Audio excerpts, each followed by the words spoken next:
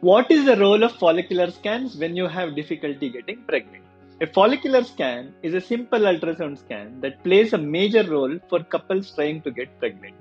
Follicles are fluid-filled sacs in the ovary which contains eggs.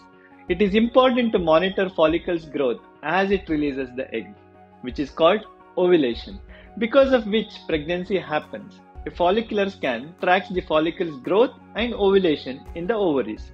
The first scan is done on the second or third day of the menstrual cycle.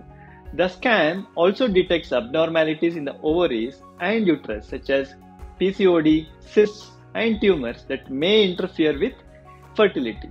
Subsequent follicular scans happen on the 10th day of the menstrual cycle and every alternate day till ovulation.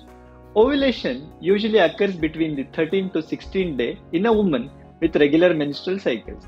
When the follicular scan indicates ovulation, a couple can try for pregnancy. Follicular scans are also done as a part of infertility treatments like IVF or IUI to know the best time to perform these procedures. Overall, a follicular scan is an important tool in managing infertility and can help couples achieve their dream of having a child.